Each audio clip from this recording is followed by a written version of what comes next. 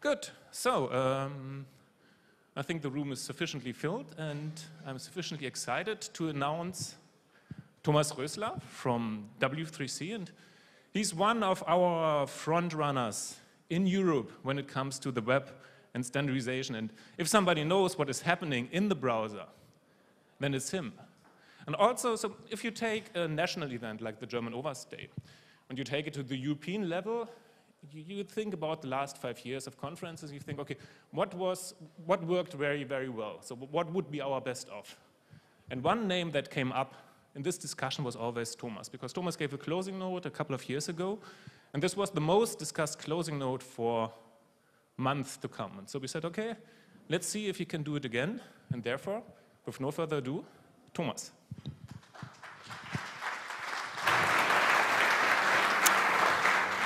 Thank you, Martin, and I think you are all very happy to have one of the European frontrunners in flattery among your conference announcers. Thank you for the gracious introduction, entirely undeserved. But since you mentioned that OWASP talk a couple years ago, the slide that I led with there was about a story that is getting stale. And the story that is getting stale is about how all those applications are moving to the web, how enterprises are using the web, how the notion that we somehow need to protect some asset on a local machine from web technologies really fails because there are no assets left on the local machine. What I talked about there was actually with this slide about how the platform gets increasingly simple by adding all sorts of new technologies. Web Security 1.0 just has a little server here and perhaps a firewall and then a very simple browser over here. Instead, we are seeing technology getting added to the browser. We are seeing plenty of new capabilities that we are still actually working on standardizing, things like WebRTC, where we add peer-to-peer communication between browsers. Think Skype as a web app without having to install anything new. We're talking about HiBi, aka WebSockets, a protocol with API that is meant to enable interactive applications and build new information flows between browsers and servers. We're talking about post-message, channel messaging, and all of that is, of course, what you heard about yesterday and what you will continue to hear about today. All of that is plenty of job security in the web application security field, because really what we're talking about is assets in the cloud, attacks on the web. And really, web security is out. We're talking about web application security. That is too simple.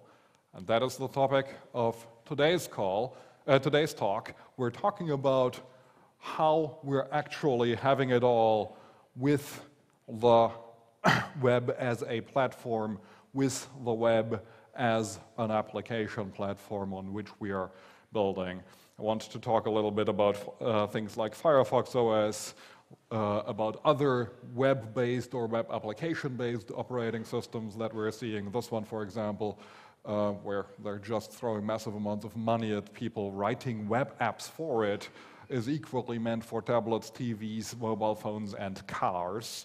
And I'll come back to that. I want to talk about what sort of change to the ecosystem it means when we have computers that really only run a browser and only run web applications. I want to think a little bit about the TV set with a browser in it, and the car with a browser in it, and your head with a browser on it. And perhaps with something that interfaces with the web and that you step on, or that you wear, or that otherwise follows you around. And about JavaScript as a programming language and a programming platform that you can build interesting things with. Tessel, this is something that's about to come out and is starting to bubble up in public. It's a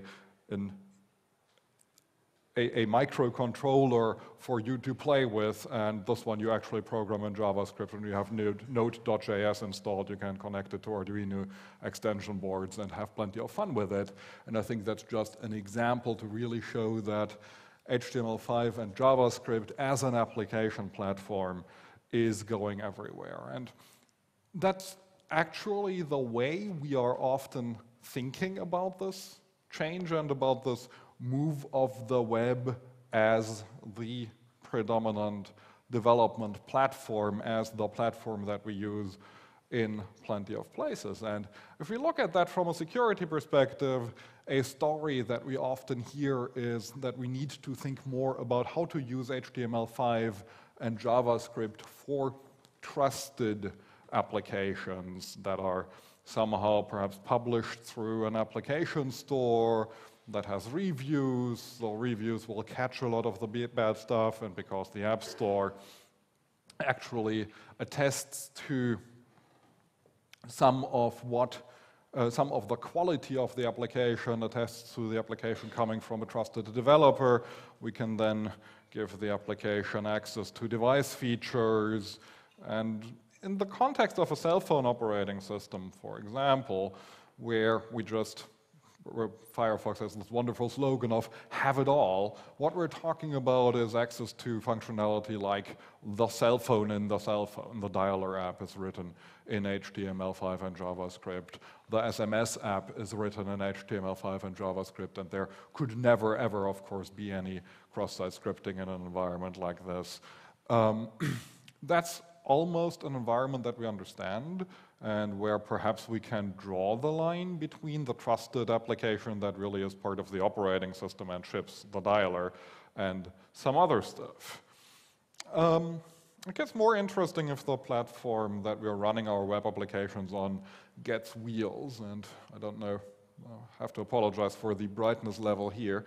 It comes out a little bit darker than it should.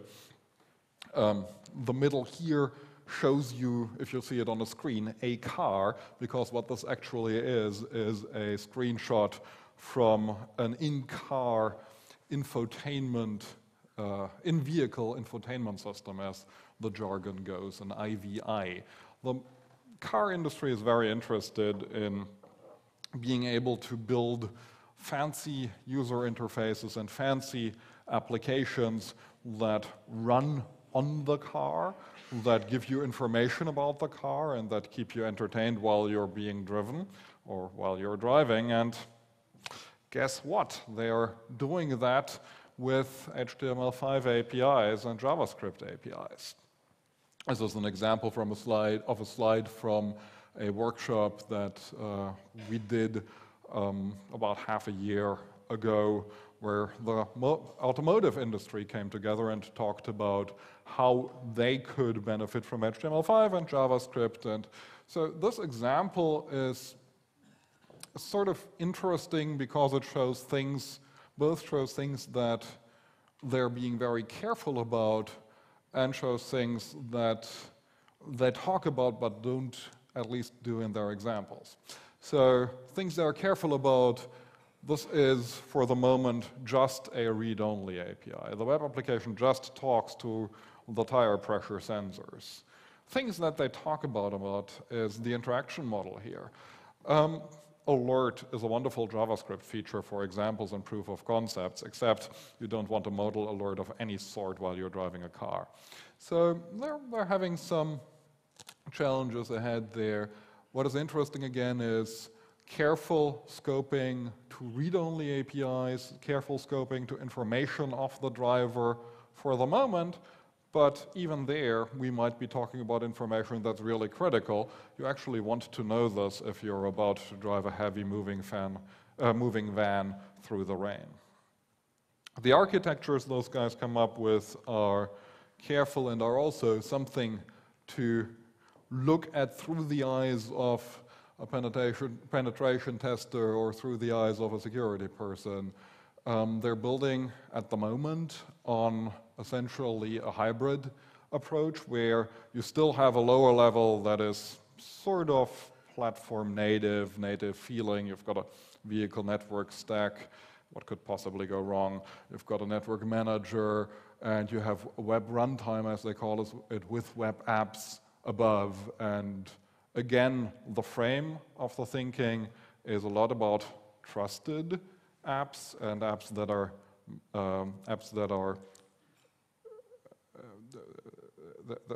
are coming in through a distribution channel that is not the web, that are siloed away from the web, but we'll see. To just put a little bit more meat to that, this is another example of what that sort of architecture looks like, and again, HTML5 as the application system. Now, they do think about security carefully. They do think about sandboxing. This example shows the Tizen security model, which is used in cell phones and cars and the like. They're careful about that, and they're also careful in general about trying to think about what the security model looks like as you build web applications that are really local applications developed in HTML5 and in JavaScript. This is, by the way, a specification that I would love you guys to review, where I think we can use a lot of attention and a lot of additional input.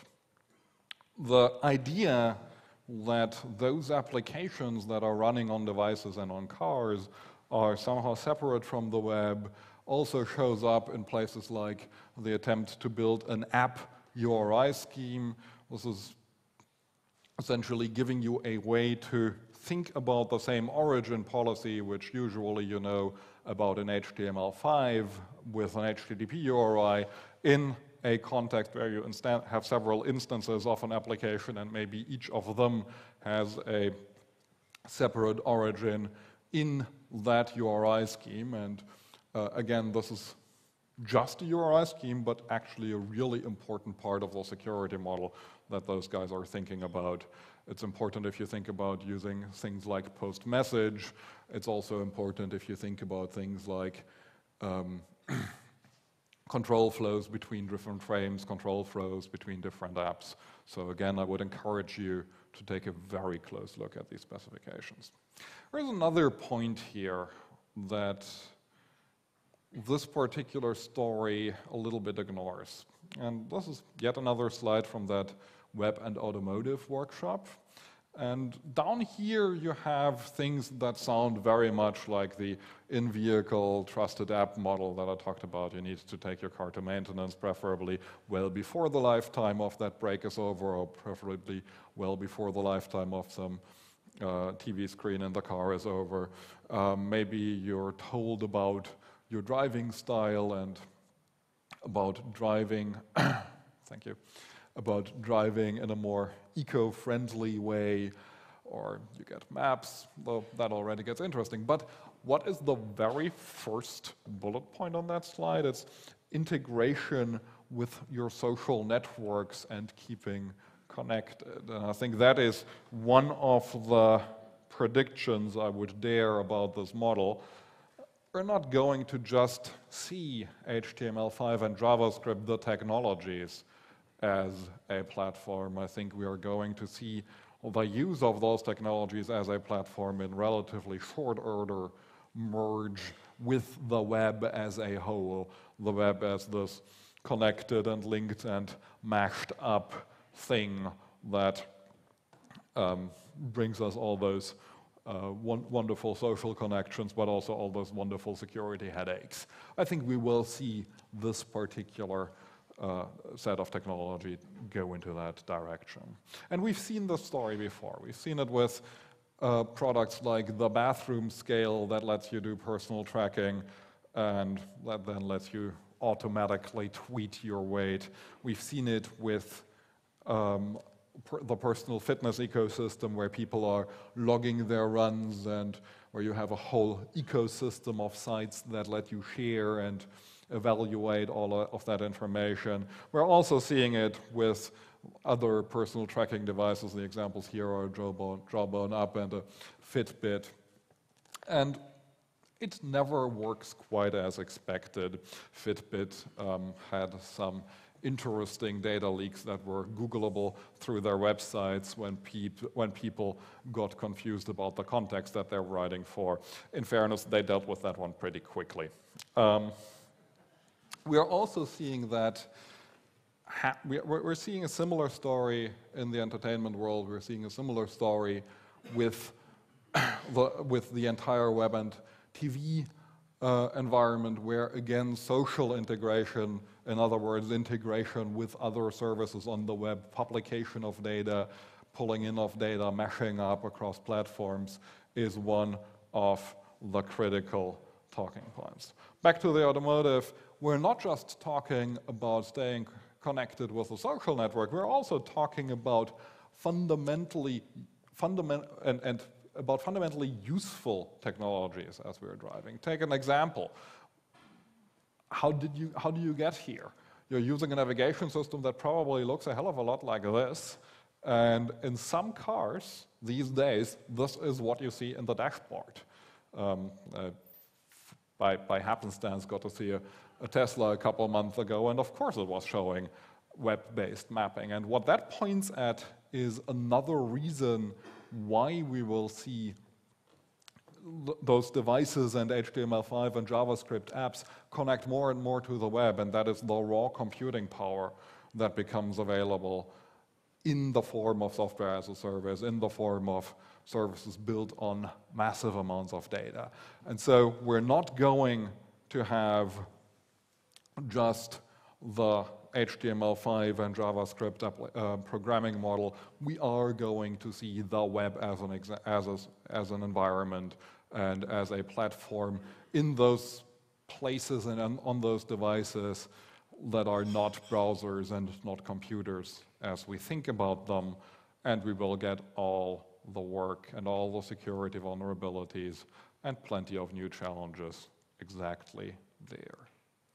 I want to talk a little bit about interaction models, because those are changing too, and some of that got foreshadowed in what I talked about already. But to take an example, and again, this is badly visible, and my apologies for that, but this slide, if you could see it, would show you a laptop screen here, a little tiny box connected through a USB cable here, and some hand up here. It's another marketing shot, of course, but it's a company that builds this little motion sensor that you can connect to your laptop, where you no longer touch a screen or touch a trackpad, but instead stand in front of your slides, and as if you were in some of the movies of the mid-2000s, just flick the window along or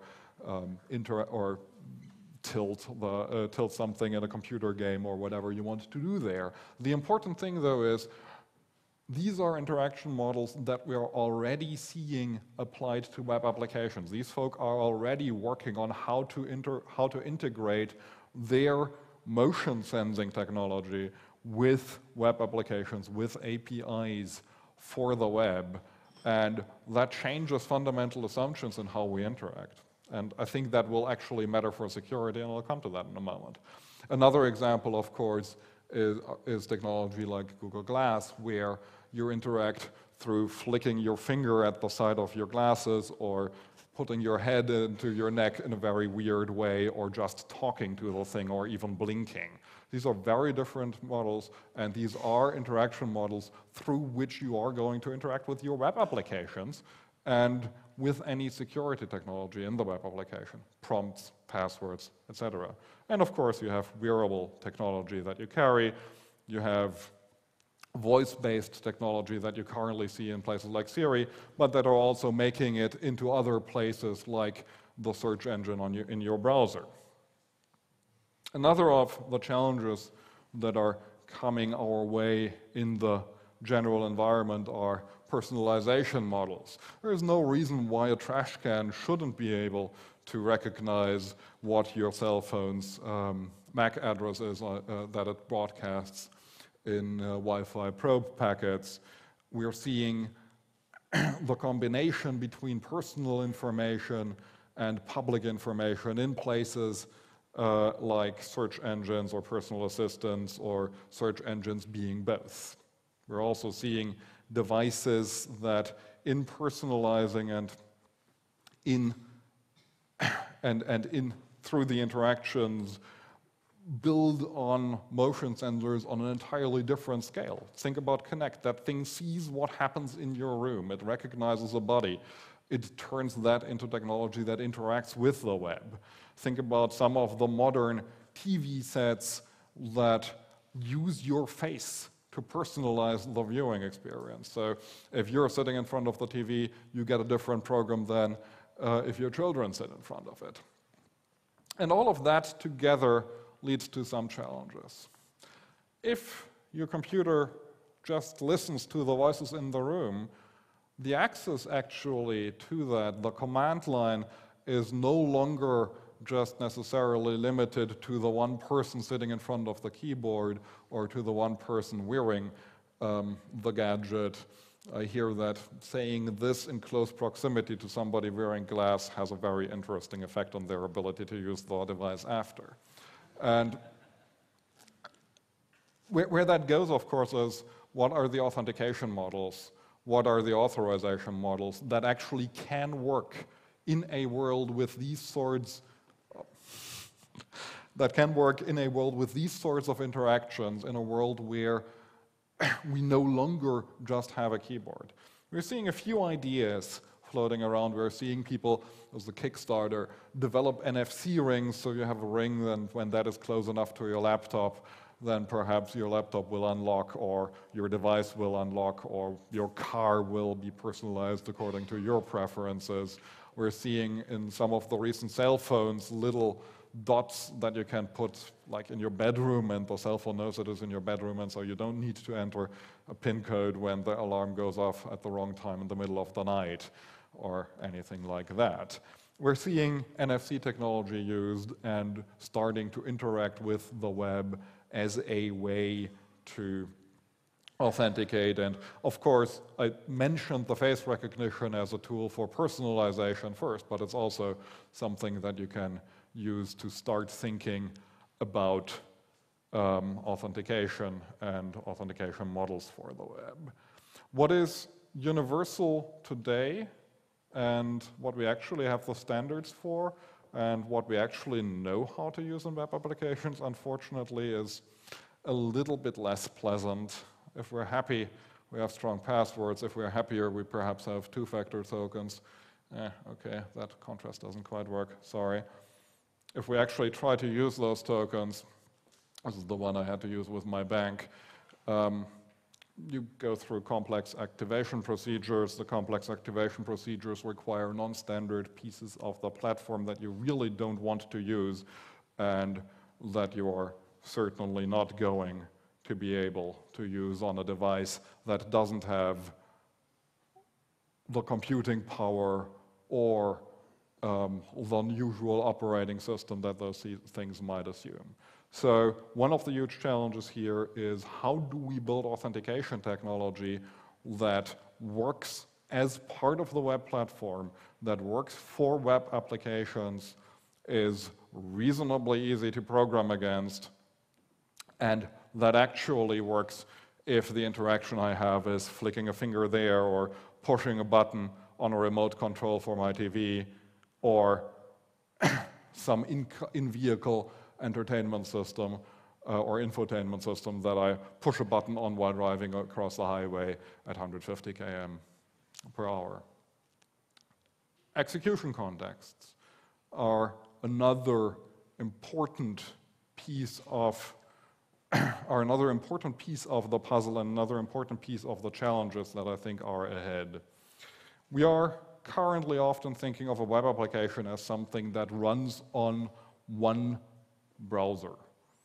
I have it running on my laptop, I have perhaps another example running on a cell phone, but fundamentally I look at those as separate applications. As long as the state in an application is all happening on a server, as long as I have a very lean UI, that's probably fine because all I'm doing is state transitions on the server anyway. The good old RESTful model actually scales pretty wonderfully to applications that run on multiple screens.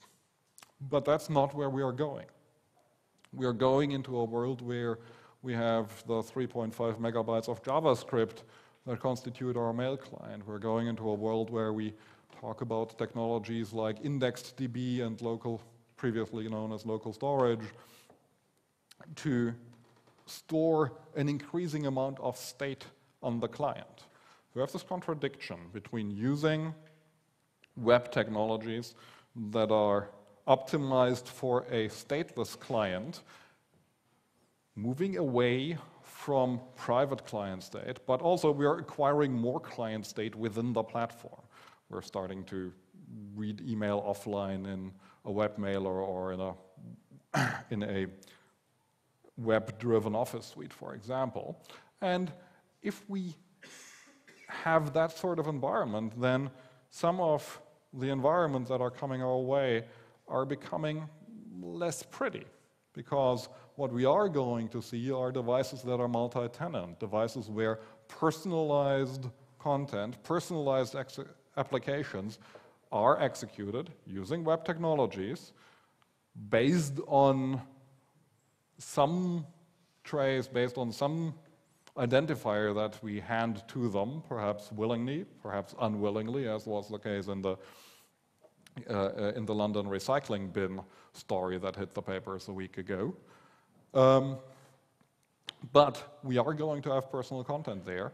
There are eventually going to be pieces of web applications that execute on these devices that we might consider sensitive or private and that we want to protect. How do we do that from a technology perspective? How do we deal actually with web applications executing on more and more multi-tenant devices? How do we deal with a piece of a web application being represented in an in-car entertainment system? I don't think we know that, and I think that the way in which we're heading toward more client-side state actually makes that more difficult and creates new challenges. So what I would expect is to see work on more synchronization of web applications across different browsers.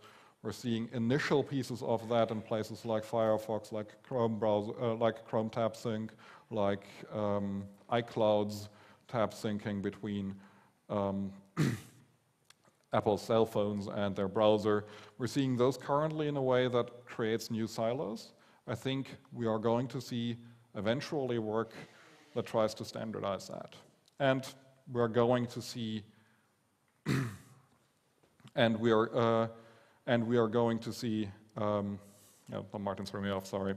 We're going to see work that standardizes that, and we're going to see additional challenges about how to do that securely and how that all might interact with web applications that hold more security-sensitive state. And this is an example from a study in the advertising world. We are already seeing a lot of people interacting on multiple screens. The standard example is from the TV world, where somebody watches a movie or a TV series and at the same time interacts on their laptop and on their cell phone and maybe tweets about the thing or follows a hashtag or pulls up a character bio or whatever. Marketing industry is on it. I think we're going to see some of that come up in the form of what I would call multi-headed web apps. And we'll need to ask ourselves, is it just another display, perhaps a strange display? Are we going to see really interesting synchronization technology come up? Some of that is happening in the background of the gaming world. It's happening with the background of wanting to have shared document editing. How do we think about those things from a security model perspective? How do we think about those browsers from a security perspective? And how do we deal with the authentication challenges around that in a way that actually works for users and in a way that is actually secure? I want to talk a little bit about monetization of the platform and other observers that we have, because I think that is another challenge that we're collectively seeing in the way in which the web as a platform develops and in the way in which security for the web as a platform develops. I already mentioned the multi-headed web applications, and actually this is really an infographic from Ad Age, an advertising trade site, and they're trying to figure out how to track you across devices. They're trying to use your TV's social functionality to better market their content or better bring their advertising to you. And again, the multi-tenant device called a recycling bin was actually meant as an experiment to see what sort of movement profiles they could get out.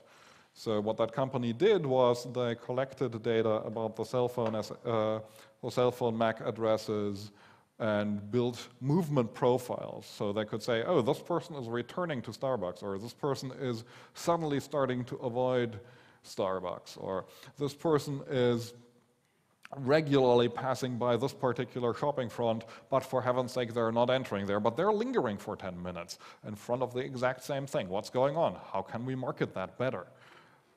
It turned into a huge scandal. The Information Commissioner in the UK chimed in, the press chimed in, and they pulled the experiment pretty quickly.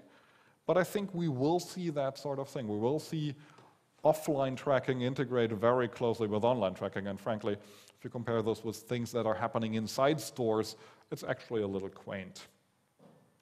I couldn't imagine the same thing not happening in the vehicle space, where you have a pretty good idea about the driver's needs because you know what they have done recently, you know what their car will need next, you know when to tell them that there is a gas station and when not to tell them. There's plenty of interesting targeting one could do that way.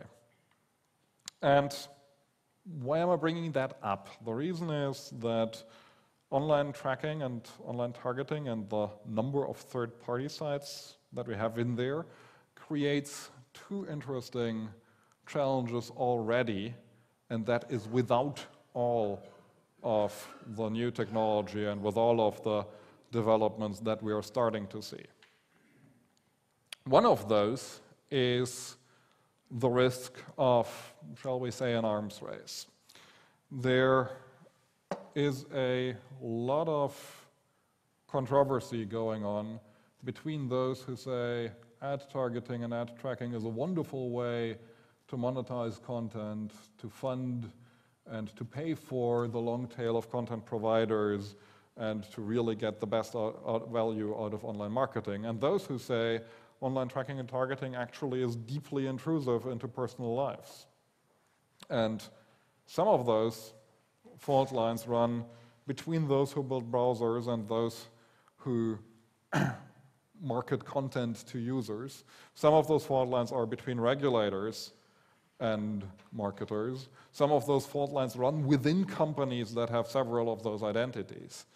And one risk here is that we see ill-considered technical means that turn the platform less stable and make it harder to develop for it in general. The other risk that I want to briefly mention is the fact that we're having a lot of third-party content and third-party scripts here, which are in many ways the things that pay for the content. As we develop security technologies like CSP, that's actually a really important thing to keep in mind. Collectively, if we build security technologies that work great, and those technologies make some of the advertising stuff impossible, guess what will win in the discussion about deployment of either something that makes money or something that makes the site more secure? And that's another thing to keep in mind. How do we square the circle between those two needs? I think that's an area with quite a bit of work. The other point in the monetization and other observers part are the other observers. What's interesting, about 2 weeks ago, 3 weeks now, the IETF met in Berlin, the Internet Engineering Task Force, and some of the agenda items included the way in which WebRTC interacts with gateways to the traditional telephone system and the way in which keys are managed in the context of that interaction. Another piece on the agenda were some of the security requirements in HTTP 2.0 and some of the security requirements even, or documentation even for HTTP 1.1 biz. And in the middle of the week, The Guardian published the X-Key score story, and on Wednesday evening, plenty of the security people there met in an evening session and actually heard a talk about what had been leaked and what was there. And those guys got shaken a little bit because there is an attacker model that some of us always knew there was, but also we often came with tinfoil hats. And that is the attacker model of a universal passive attacker, which is often something that in the design of protocols and in the design of platforms wasn't solved for. And that attacker model really being driven home as something that is in production on the internet right now, changed the discussion in several of those meetings during that week, and actually changed the way in which the IETF crowd started to think, for example, about key management for WebRTC. So I think we are going to see an interesting challenge of how to deal with a world in which that attacker model exists from the perspective of how does it change technology development, how does it change priorities in some of the technology development, and also what is the balance and how do those who are doing surveillance going to interact with all of that. I think that will be an interesting piece as we head into a future where more personalized content, more personal identifiers are going to be out there, where we execute applications on multi-headed devices and in more complex contexts, and where we interact with them in a more personal way. So I think there's a good amount of stuff to come here. To summarize, our headaches for the next, I ended up saying 2 years, the original draft had 5, but I don't think I have any idea what will happen in 5 years. Our headaches for the next 2 years, I think, are going to be the devices that we run technologies on and that don't feel like a computer or like a cell phone. Cell phones are starting.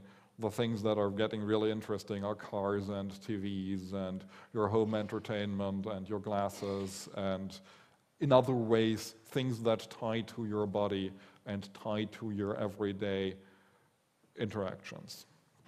So new interaction models, how do those influence security technologies? How do we build standardized, agreed, scalable authentication technology for those interactions? How do we deal with web application and security models, web application execution and security models as those applications move to being multi-headed, as they move toward executing in multi-tenant environments even more than we have that now? Briefly back to the authentication point, how do we make that seamless and non-cumbersome, because there are many hacks we can make work but won't. And our final headache for the next 2 years, of course, is that all of the predictions in this presentation will prove wrong, and we probably have no clue what's coming. Thank you.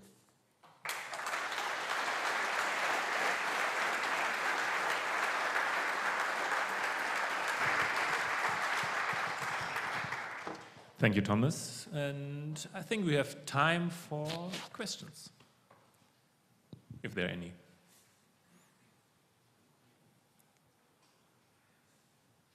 So it appears as if you have made everybody very scared of our future. Or they think the future is in good hands with people's standardization, and now that we take this use. So if there's nothing on your mind, then I invite you to have another coffee and wait for other technical sessions. One question. Ah, there's a question. Okay. Thomas, 10 years ago we lost the classical perimeter. The classical, I'm sorry? The classical perimeter paradigm for networks. Do we now lose the classical perimeter paradigm for user interaction with keyboards and screens? I think we've basically already lost that one. I think you're exactly right that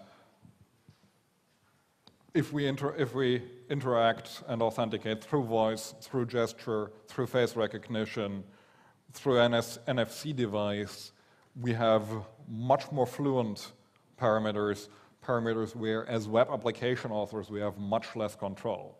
And I think that will be a very interesting piece of the seamless authentication puzzle. For some of those devices, you don't want a parameter because you don't really want to have to crawl up to your TV set in the living room or to your game console or whatever it is. For others, where things become highly personal, you may very well wish to have that, and how do you actually talk about that in an application? How can you program against it is going to be pretty interesting. I think we're going to see the return of some biometrics. Actually, if you look at some of the press reports, apparently we're about to get ourselves an iPhone with a fingerprint sensor in a couple of weeks. So we're seeing some of that come up. We're seeing a lot of talk about NFC interactions, where, again, you get questions about what the parameter is, but some of that could be very close. But in the end of the day, expressing that, getting the right guarantees, and being able to demand the right guarantees will be a very interesting challenge. And if I were worrying about banking security, I'd scratch my head and lose some hair. Good. So then let's thank Thomas again. Another hand. Okay. Thank you.